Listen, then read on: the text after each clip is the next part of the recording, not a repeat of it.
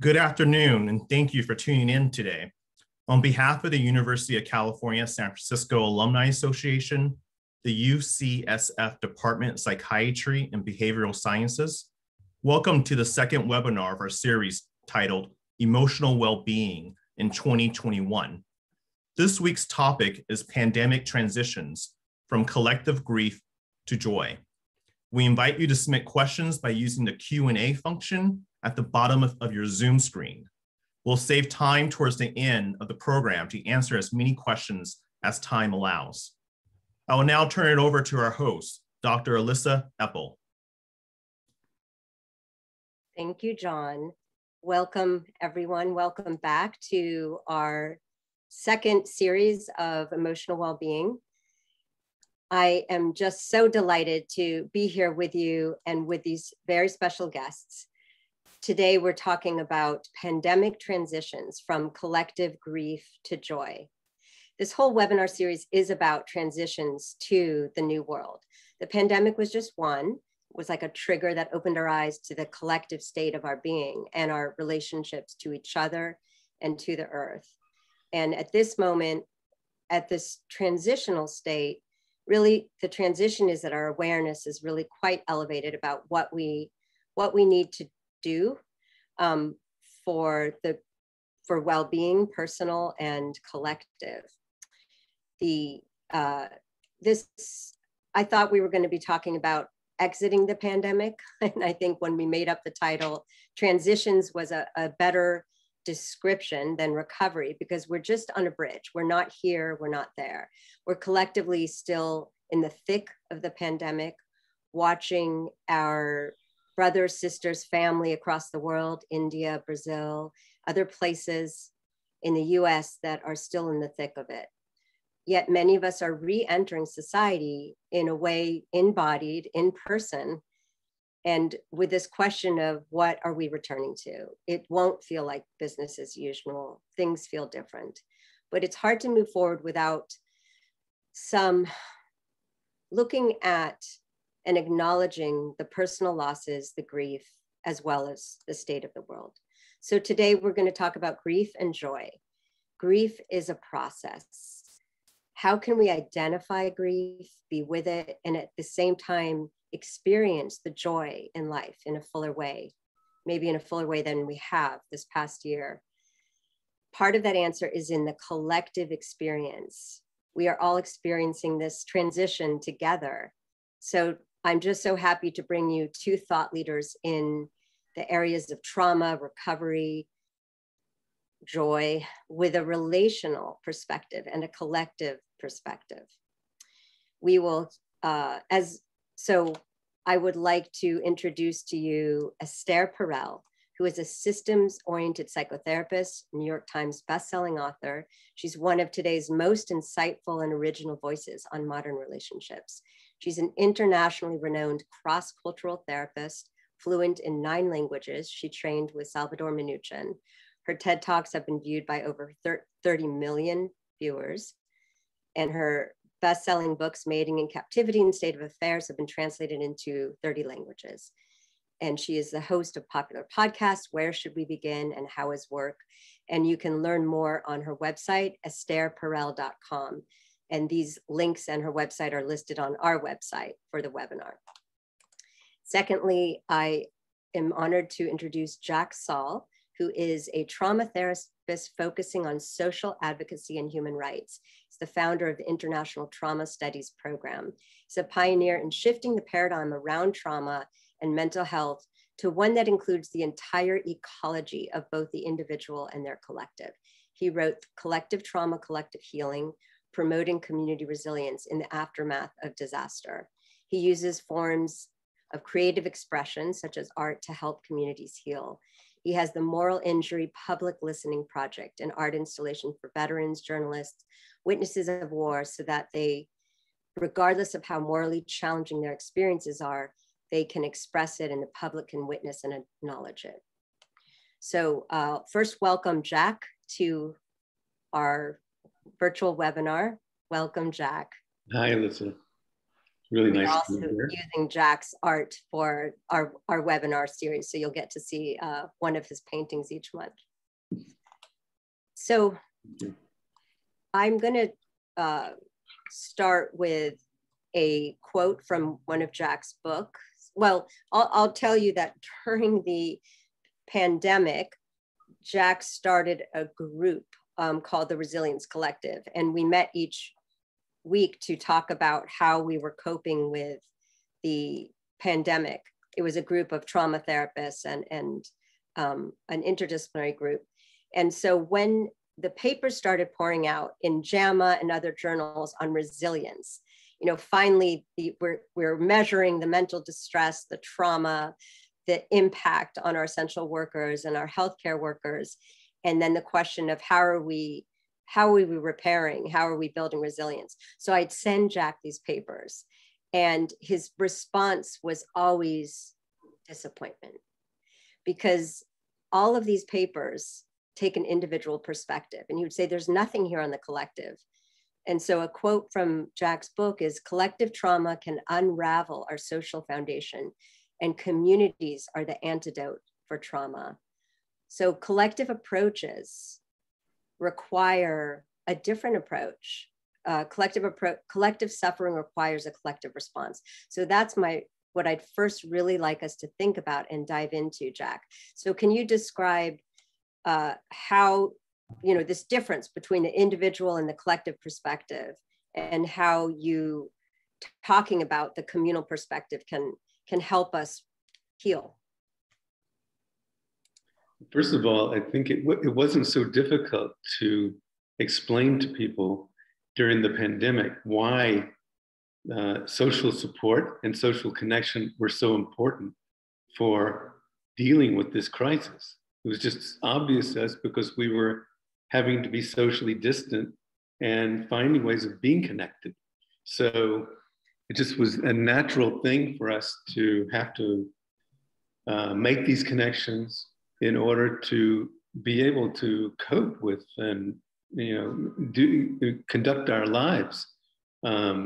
So I think it's never been easier to kind of get people to shift their thinking now, and to see that we're looking at a crisis like this, whether you call it a collective trauma or not, we have to be engaged in collective responses. And some of the most important things we do in this context are coming together as peers, as parents, discussing, you know, how we can best help our children, our families, coming together with other community in some way, whether that community is one that we just formed on Zoom, or is a community that existed before that had to move to Zoom. But you know, there have been so many innovations that took place during this pandemic, where people had to be able to access not only their individual resilience, but the collective resilience.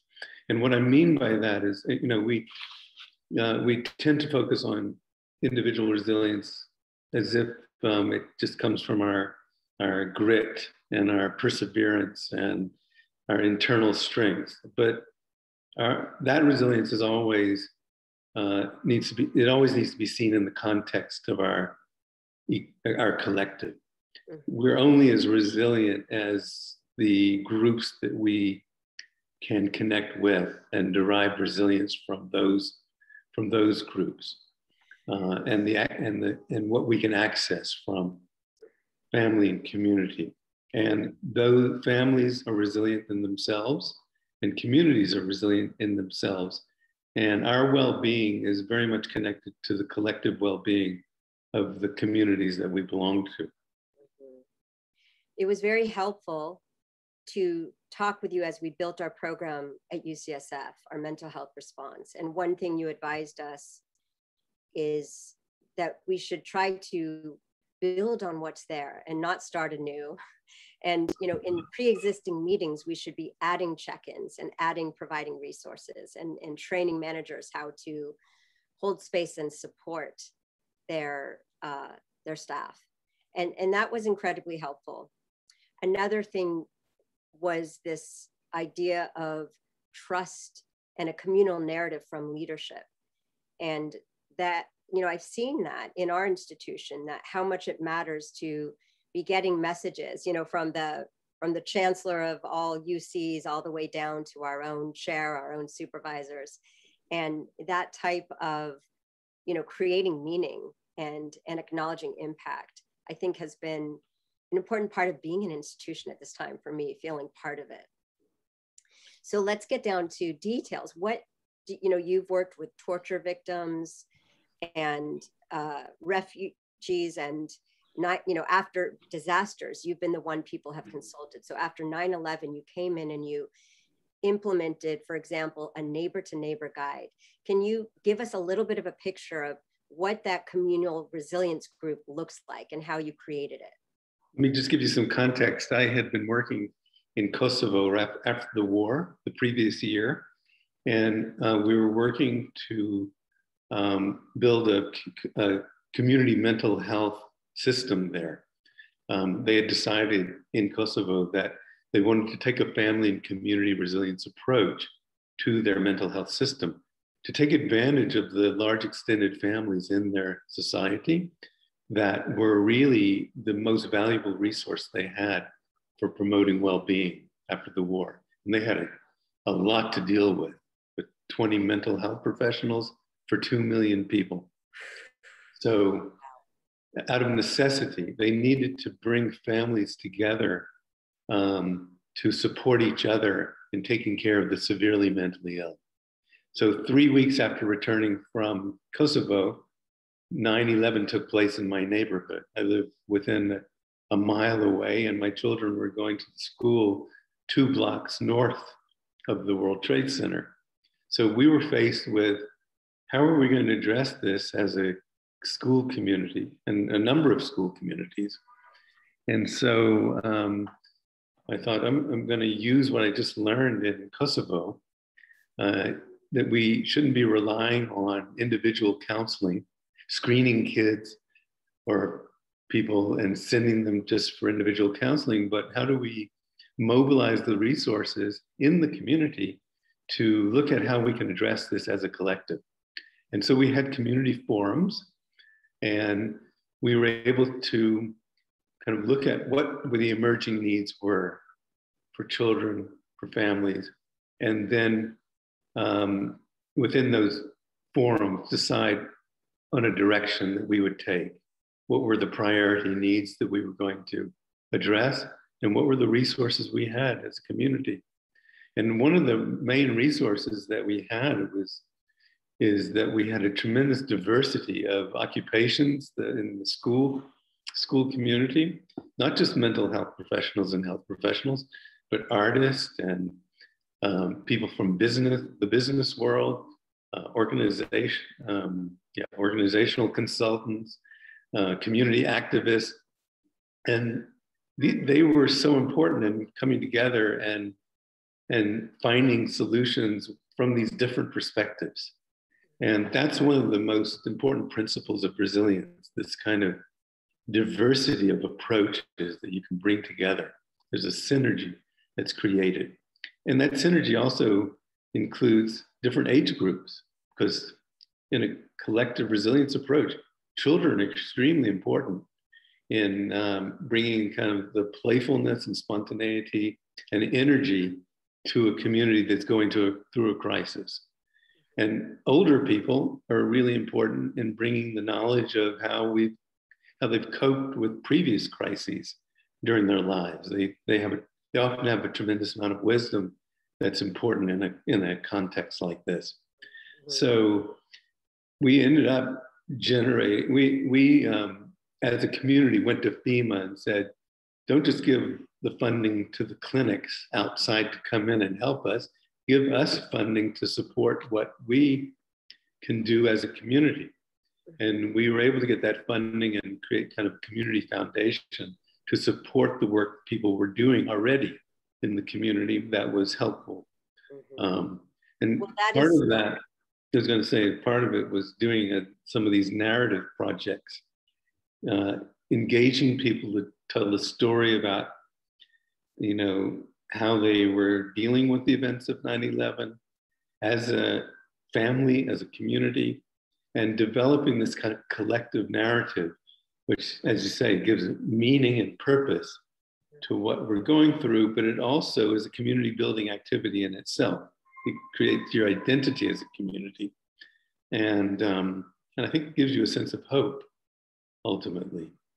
That is just that kind of narration. An important message right now. I wish Congress would hear you, because they have been given, you know, billions to spend and distribute, in part for the mental health impact of COVID.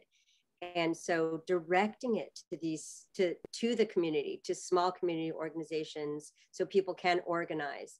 And it also strikes me what, you know, your point about youth having a different voice and how that's part of their healing. We have, you know, a session on youth in the fall as they return to school. And we know that they've been, you know, they've been victims, they've had a lot of mental health problems. And to actually involve them in the narrative of how can you, if this happens again, what would you wish for other kids? How can you, what are your hopes for how we would deal with this differently? And so maybe art is part of that. You know, it's not going to be community. Well, you're raising a really good point. When you're designing a response, you need to design it with the people that we're focusing on helping.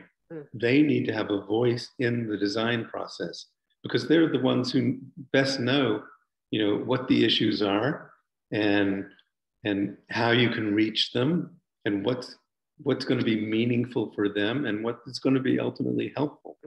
And how many times a week can they come, and where can they come? You know, they can give you this kind of information that is crucial for creating a successful mental health intervention.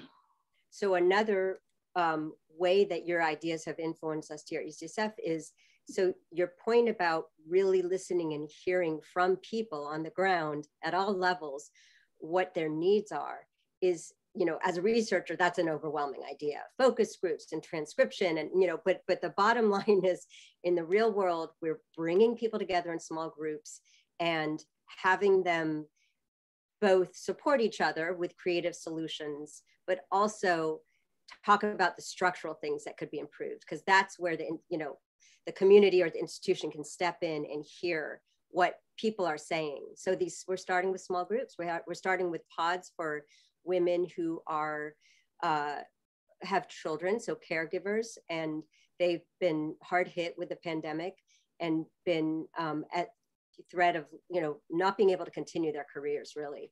And so that's where we're starting. But we hope that these pods will, the idea will permeate all levels of our institution, so that everyone has a small affinity group and can have a voice. So that was, you know, partly that. No, to collaborate with the pods to figure out how best to address what their needs are, I think is a really important approach. So now I would like to bring on Esther Perel. Welcome, Esther, and really think about this. It's so good to see you. Thank you.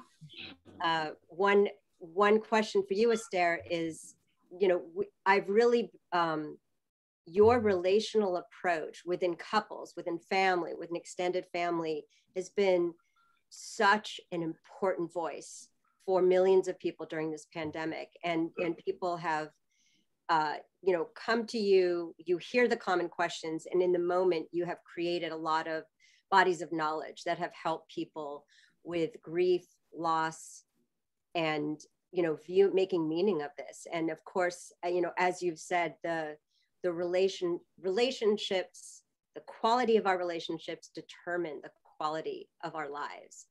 And that starts with ourselves and at home. So I would just like to welcome you to respond to what you've heard from Jack's perspective about communal responses, and hear more about what you have learned from advising people about relationships.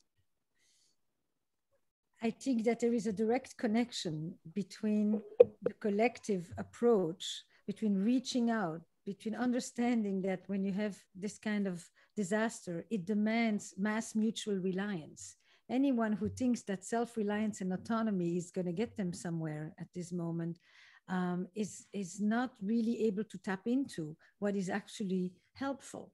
So for families and couples, this has been an extraordinary year and a half, 15 months at this point, right?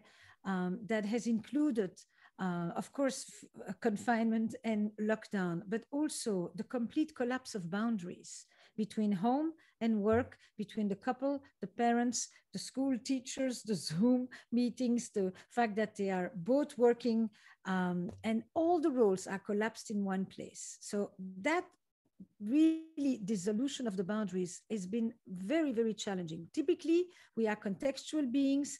We get rest, we change, we have rituals to go from one activity to another. When we go to work, we take a certain bag, we take certain clothes, we take a certain mindset. When we go to see friends, it's a different one.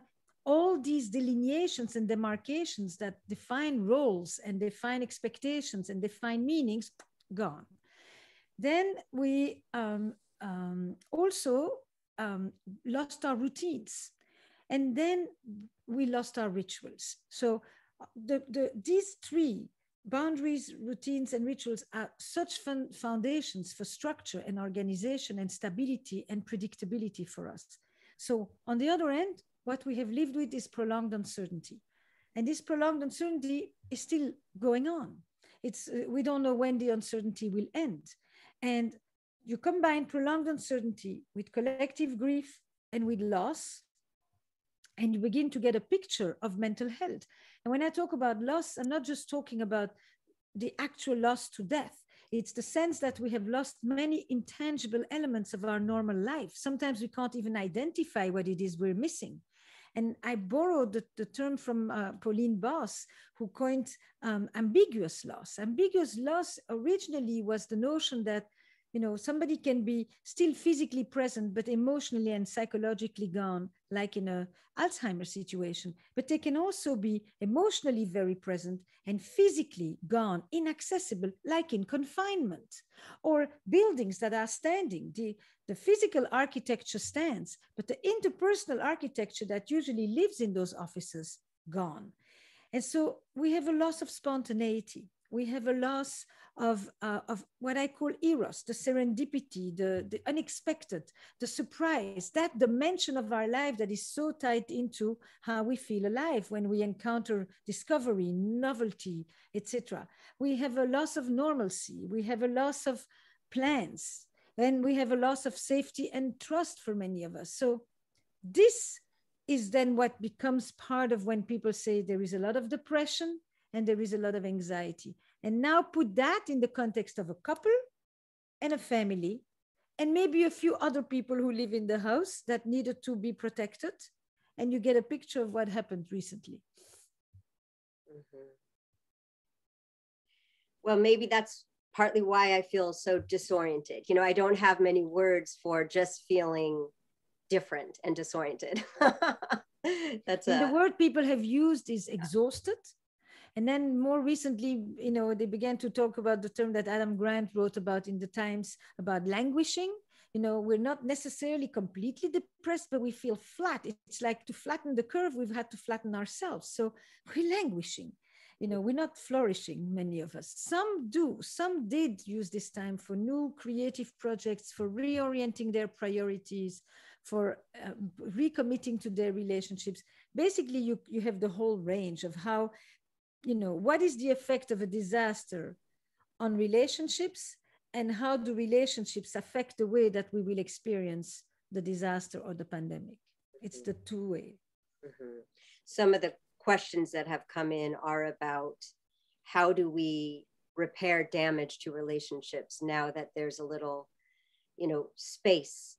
There's a question of how do we move on now with having loss of many things, as you've said, but also feeling that relationships have been battered. You know, there's been isolation. There's also probably been too much togetherness, if there is such a a thing. Absolutely. It's called domestic gravity. It's a term from Lindbergh. I mean, there are two terms that have been really very much a part of relational life. One is this domestic gravity. You know, we used to be homesick, now we're homestuck. And then the second one is enforced presentism. You can't make plans. You just think about today, you know, and it changed over the months. But basically, no one knows the summer. You know, you want to say, I'm going to do something this summer. Who knows? You know, you think you can make plans, but then the prolonged uncertainty comes in and says, let's see where things are at that moment. So you are constantly straddling risk management and risk assessment. I think the most important thing for relationships, couples that were 24/7 together, couples that were too far apart, families that suddenly were reunited when, you know, people had ran away from them for years on end, is the acknowledgement of the normalcy of all of this. This is the nature of the beast, you know, and to blame the relationship is not necessarily the most accurate thing for that matter. But it is also so that often when people feel anxious, when people's coping styles become exacerbated and their differences are so highly manifest, people take it out on each other. When there is uncertainty, people posit as if they're sure about something. We should go back to work. We shouldn't go back to work. Remote, not remote. It used to be we should leave the house, not the, you know, the fundamental thing is no one knows. But people present it like, you know, that certainty is what helps you defeat fear a little bit. And then you polarize against the person that is next to you. So the first thing is the recognition of this was really hard on us. This was something that I never thought I was going to have to go through. And this sucked whatever good juices existed between us. And I had nobody else to be angry at. You know, you were one person, you know, I often talk about how the couple has become one person for everything. One person is meant to fulfill the needs of an entire village. Here we go. You are my entire village. That really depleted us. That is not unexpected. I think we probably need some time, you know, apart. We need to replenish from somewhere else. We need to see other people, have other conversations, get seen by others who validate us differently, who say something that you haven't said in 20 years, so things like that. And then you come back to think. I think that in some way, the decisions made on the heels of a situation like that are sometimes truncated. Beautiful, thank you. One of the questions that many of us have is how do we actively and kind of consciously make meaning of these experiences so that we can move ahead? So we have, you know, kind of a heavy blanket or shadow of loss and grief, and we want to feel, as you said, Esther, on the edge of our seat, ready to engage in life and feel joy and feel vibrant. But there's maybe that dullness and languishing. And, you know, when you're at home, you're not on the edge of your seat, you're in the back of your seat. So I would love to hear from both of you just any ideas about rituals. It could be family rituals, could be couple rituals, something that helps us start to have some structure, routine, dialogue, but acknowledgement of what we're going through. You know, we're in transition. We live with this chronic uncertainty, which you know that I'm a little bit obsessed with that idea, and we have scales for measuring. How are you tolerating uncertainty? Is this really creating a lot of distress, or are you able to live freely, not knowing what's going to happen tomorrow? You can't make plans next month. And we're even using that as a predictor in our studies to look at how is your immune system responding to the COVID vaccination. We think that how well we can sit and be with uncertainty is so biologically important as well right now. So Jack, you were going to say something about ritual? Yeah, well, first of all, it's really important that we keep the rituals that have been in our lives and not just throw them out, like the holiday rituals, the birthdays, but even the daily rituals have become extremely important. As Esther said, we're conducting all of our lives in one place, and we need to be able to differentiate through having dinner time, where you move the computer off the dinner table and put the plates on the table, so that you demarcate changes, in your daily life. But I think one of the things that's really important as we're dealing with the year and going through this transition now, which I want to first say is we're not all going through it at the same pace. It's not the same transition for everyone. Mm-hmm. It's different in different parts of the country. It's different whether you've been vaccinated or not. So we're at different stages, and but as we're moving through this year, and we're meeting these kind of anniversary points where we remember last year where we were at, I think it's important that we mark those anniversary reactions, like the beginning of summer, or going back to school next year in the fall, whether it's going back in person or not. But they need to be both celebrations, but allowing for the space for people to deal with the grief and kind of more painful feelings that they've had over the past year, the feelings of loss, the regrets about the changes that have taken place in their life. So just a word about resilience. Resilience is not about just bouncing back. It's about bouncing forward. Usually when we're dealing with a crisis like this, we're not wanting to go back to the way things were before. We're going to a new normal. And hopefully we're moving toward something that addresses some of the structural factors in our society that have actually led to a lot of the vulnerabilities, a lot of the things that made some parts of our population more vulnerable than others. But we have a health system and a public health system that we really need to upgrade to deal with pandemics like this, because this is just one. We're going to be seeing this again, probably, as well as other kinds of kind of environmental crises. So this new normal, we better be taking what we've learned about dealing with a crisis in the past year, and be able to apply it to some of the upcoming challenges that we're going to be faced with. So I would like to point out that we've talked about the answers aren't in psychotherapy, but in between us and creating repair, knowledge, meaning together, as well as through creative expression. So my tendency, as we were planning this, as you know, was as a kind of left brain dominant person. I fight that, but list and quantify all the losses. I mean, Esther has such a granular language for our experiences of ambiguous loss.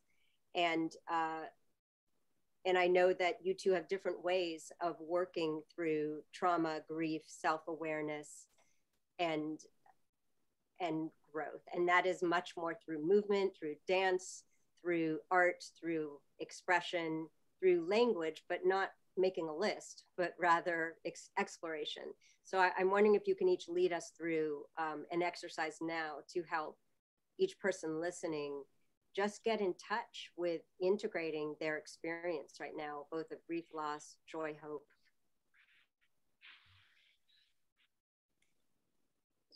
Just, yeah. Do you want to start, Esther? Go ahead. Well, I was going to say, one thing that we could do is just, first of all, let's have a moment of silence just to reflect on the past year or past 15 months.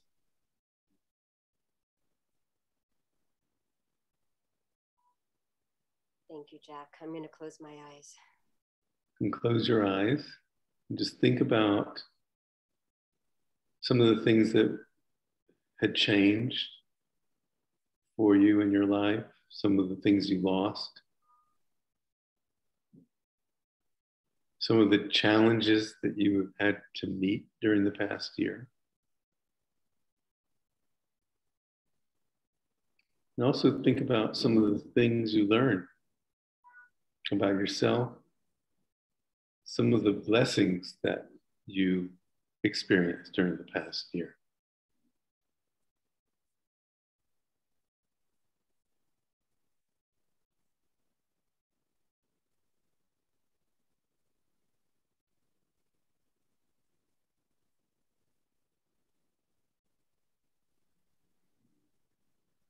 If you have a piece of paper in front of you, rather than making a list, I was going to suggest that you make kind of a mind map where you, on this piece of paper, write down a word or phrase about a challenge or loss or a blessing that happened during the past year for you. Anywhere on the piece of paper, just randomly. And if you can just come up with the first thing that comes to your mind, that's even better. And you can make a little drawing of that thing, or you can represent it with the title of a song or a poem.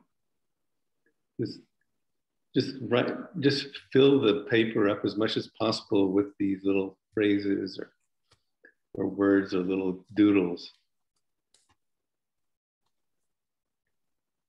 to activate the right side of your brain.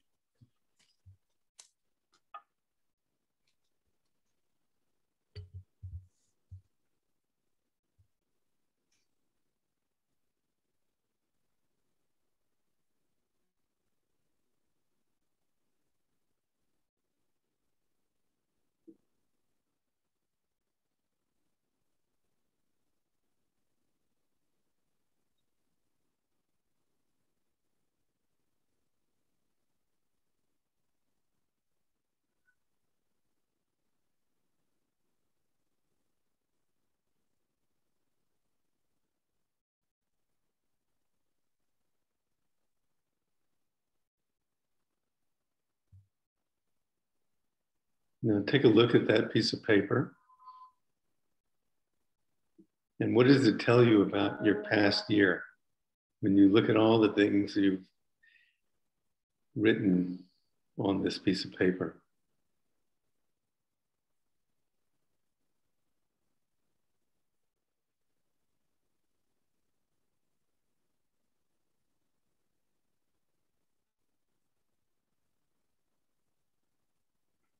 So I think it's important to acknowledge not only the loss and difficulties, but I think for many of us, we experienced some blessings, some connections with people that were very special.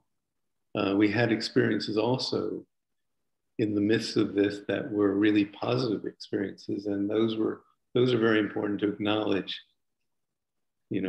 during a crisis like this as well.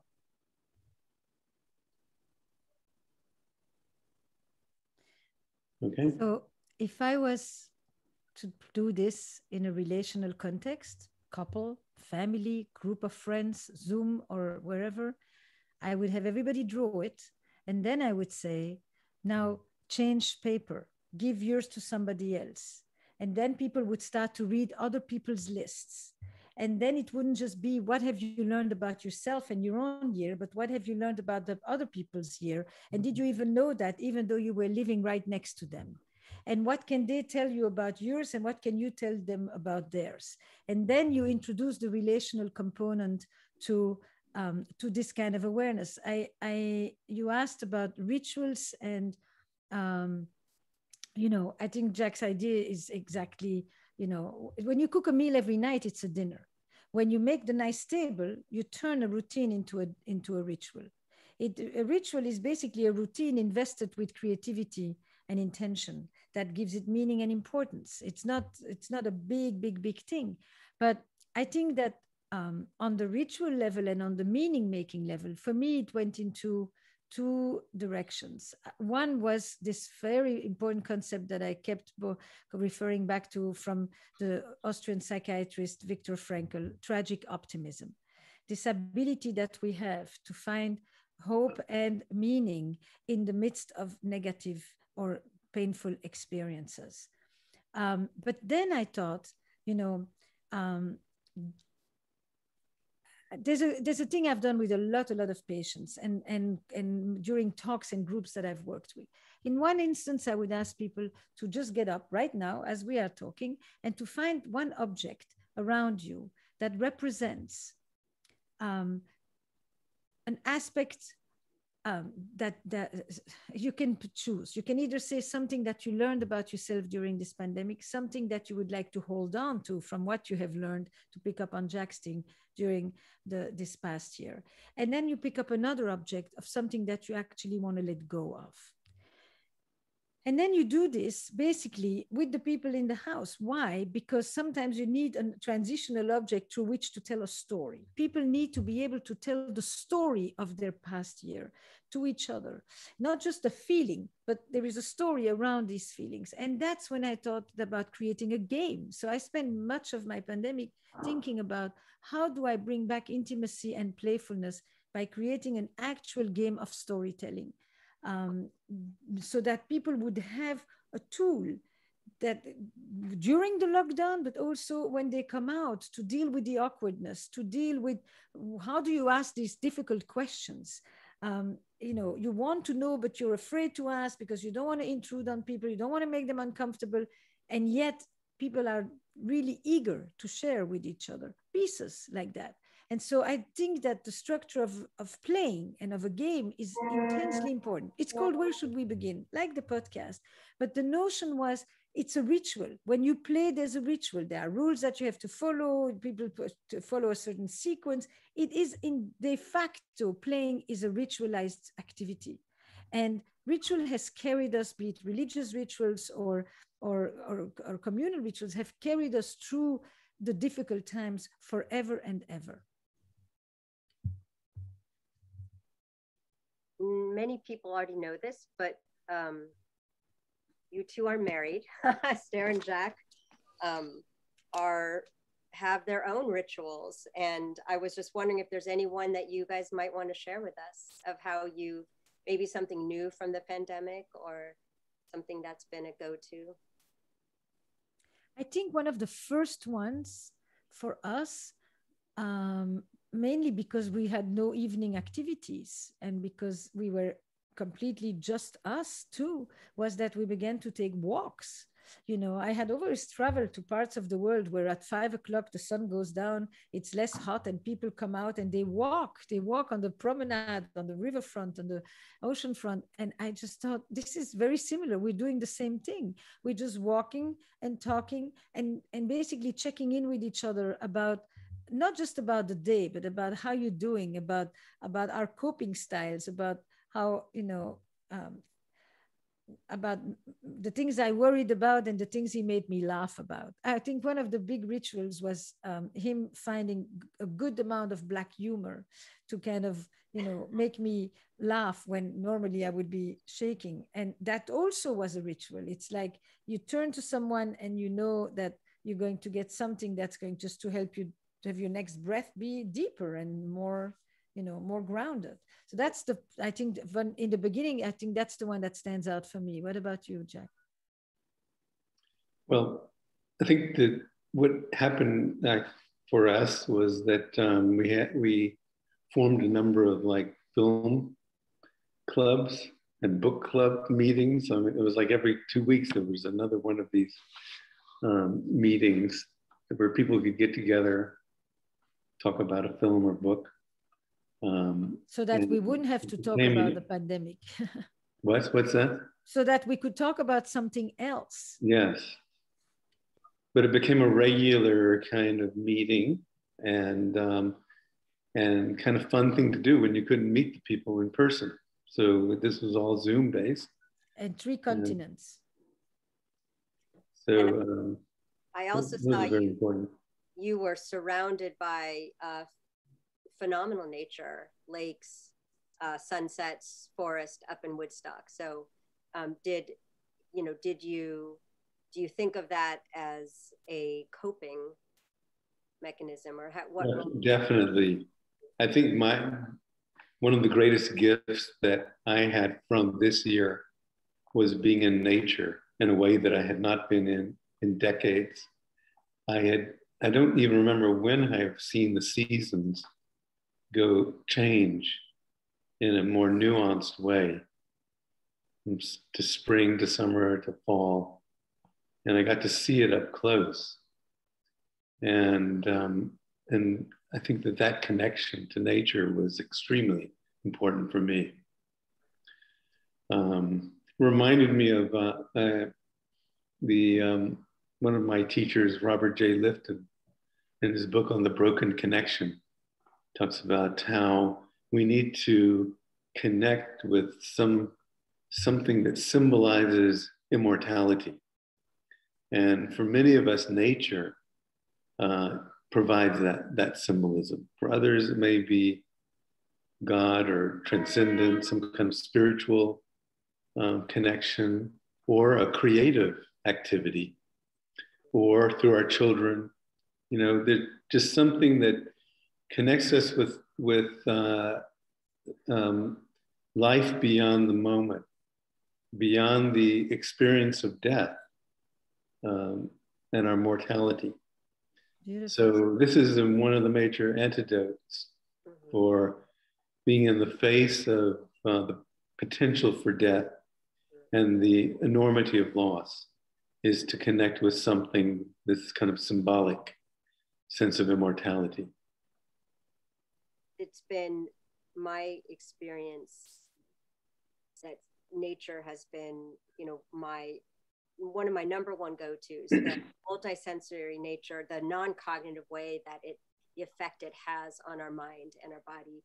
And the research on nature is actually phenomenal. It's mostly from Korea and Asian countries, but it is having an experience in nature and forest bathing, having a regular experience, is actually reversing stress pathways, cortisol, inflammation, reduces blood pressure. And for me, just the non-cognitive, I don't have words for it, but just the way that it can reduce rumination, because as you said, it is this larger context. And so all of a sudden our problems, become in perspective. But I do want to add that part of the existential threats that we live in now taint the nature experience for me. I cannot not feel some of the sadness of seeing the beauty and wondering, is it forever, Jack? Is it, how much of this are our future generations going to get to experience?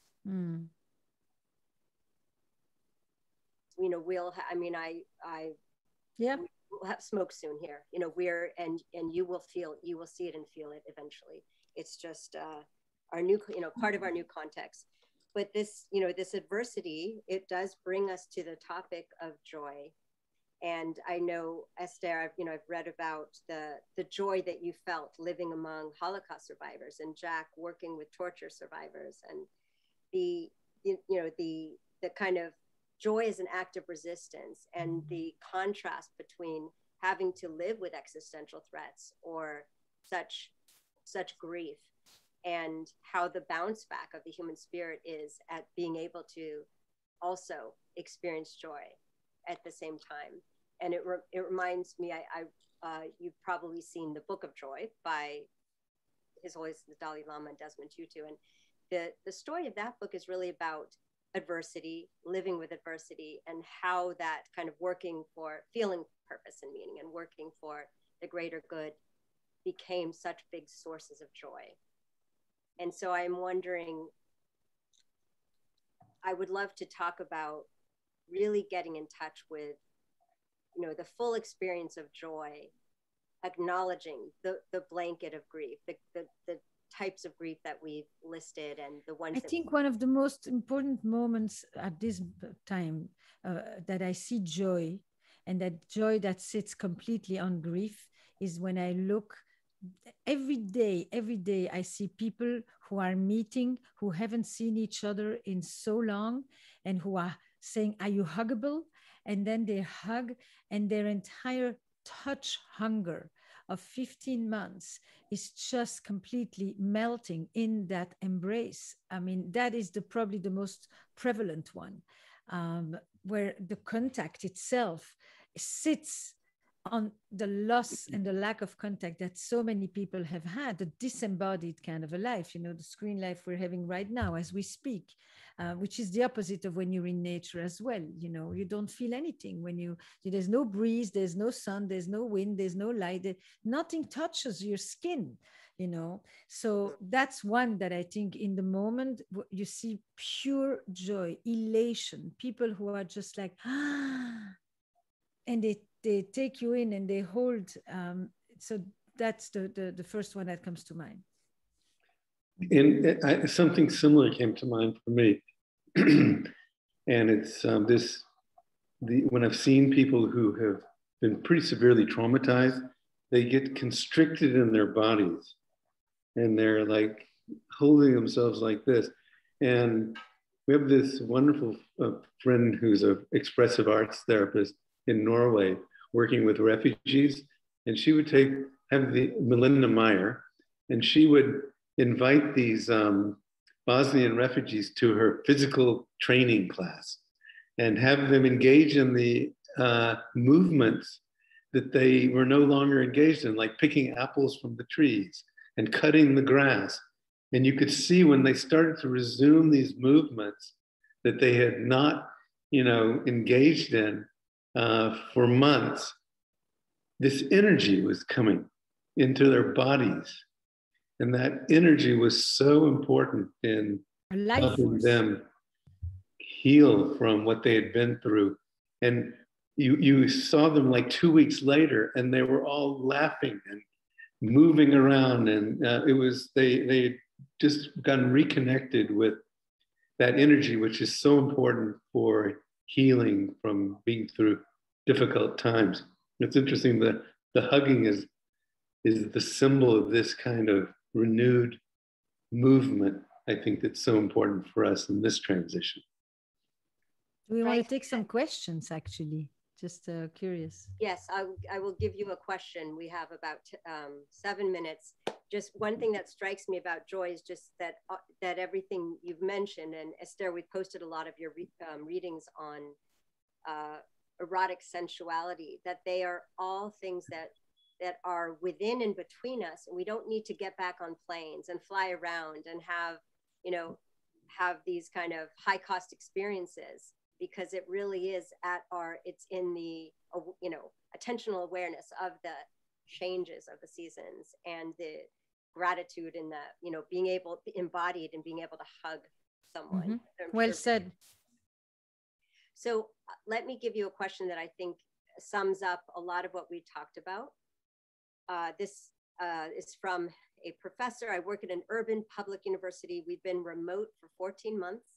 In September, all of our campus community, students, faculty, staff, will be back in person. But I'm not hearing joy. I'm hearing fear, apprehension, frustration about managing this another transition with its unknowns. And I'm wondering what rituals you might recommend that we create in returning to campus that acknowledge our griefs, traumas from the past year, but also uplifts us with connection, shared humanity, being in the same physical space. I think immediately about the school of our children after 9/11, where an entire wall was turned into an art project, where everybody, every child, every teacher, everyone who walked into that building could express something having to do with what had happened to their neighborhood. In all sorts. I think that the notion of an art project, of a public expression, of a mural, where people now, it can be, we can decide, it can be, apprehension, it can be anticipation, positive anticipation, the welcoming of the unknown. When the unknown is exciting, what does it look like? When we come with curiosity rather than anxiety, what does it look like? When we come with our imagination as the gate to freedom when we are confined, What does it look like? But not in talking, but literally in an art piece with a sound installation, with somebody who does the music for it, and I think that everyone who has something to say gets to put it up, and it becomes the mural that expresses a moment in time for our community. It's an incredible idea. And before I ask Jack, I will say, this is a crowdsourcing exercise. We are all returning from something to something. And the idea of marking this time and having this communal experience and rituals is something we can all think about and apply. So I would love to hear everyone's ideas who hears this, and we can share them in our next month, in our next episode, because this is we need all of that curiosity and creativity and ideas. And I love your idea, Esther. I have another idea that also I thought of when I saw this question. We went to a conference in Cuba, Jack and I, an international psychiatric conference. Now, typically in America, North America, conferences, have all the material, the content, the series, the presentation, day 1, day 2, 3, 4. And then at the last evening, there is the bala, the ball, the party. And people may or may not come by then because, to do a little bit of dancing at the end of the event. In Cuba, they did it the other way around. Before the opening speech, they had a whole group of children that began to come into the audience in huge amphitheater and began to teach us all salsa. Then came the keynote, the opening address. Then came the workshops. And the first evening was the dance party. So that by the end of the evening, you had danced for 2-3 hours with just all kinds of people that you've never met. And then you went and you started to do your serious conversations. I never forgot that. Yeah. So it's this joy, celebrating life and being together first, not last, and not optional. The being first and doing later. I had the same, my mind went also to dance. It's one of the things that we did after 9/11. We are living together, don't we? After 9/11, one of the things that was really important was that the community created a samba school for kids with drumming and dancing. And that was one of the most effective ways of helping kids deal with the stress of what they had been through. And it was just a beautiful program that was created. So I would say have a dance, in returning to school, I would organize it around the big dance party. For one thing. Permission to celebrate. People have to move. Yeah. It's permission to celebrate. It's movement. It's an embodied experience. The very important thing about dance is that you can write and compose and paint and do all the other art modalities while you are upset, sad, hurt, despairing. You cannot dance in the midst of despair. The body won't let it, because the body in despair is a different position. When you dance, your shoulders lift, your head goes up. And so by definition, it puts you in a good mood. It demands joy. It commands joy, and it brings you to joy. Absolutely. The mind changes the body can change the mind and shape our emotions. And so that's a wonderful way of creating joy that we need to say that again. You said that very fast. The body. Well, we always think about our thoughts as the dominant king, and they're changing our body, and stress is, maybe going to hurt our body. But the opposite is true too, which is that when we change our body position, we're changing our emotions. When we lie down, we cannot experience intense anger in the same way that when we're standing up. And so have an argument with your partner lying down. It's these ways that we embody motion, as you talked about. If we're on the edge of our seat, we're changing our attention, we're engaged, we're receptive. And so all of this integrating, becoming more sensory aware of our body as we're re-engaging in life is so beautiful. Last year, Esther, we talked about the barrier of loneliness and the stigma of reaching out and needing other people. and you were fighting that. And, you know, I think you said 4 times in a row, groups, join groups, this type of group, that type of group. You guys had your movie group. And, you know, that is more important now as ever, that we reach out, and we need each other. We especially need each other in this next chapter. And when you reach out, sometimes you're the helpful one too. And that will give you purpose and meaning too. The fact that you can do something for others. It's not just going to ask them to do for you or with you. It's your presence that brings something too. That's absolutely right. We each have a role. So this idea of mass mutual reliance and communal healing are words we should be talking about.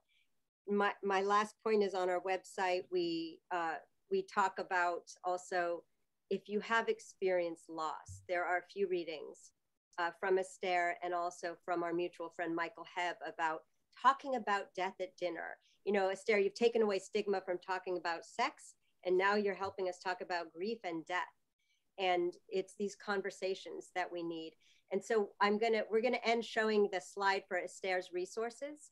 And if you just join her Instagram, you will have such rich conversations at your fingertips. So please take a picture of that and also look at our website. And I just am so grateful to both of you for your time. You're both very busy, for joining me, for doing it together. It was incredibly special to have both of your inputs in this dialogue, such different but complementary and wedded perspectives. Well said. Thank you. Thank you. Thank you very much. Bye-bye. Have a great month, everyone. We will see you next month. Thank you. Thank you. Bye-bye.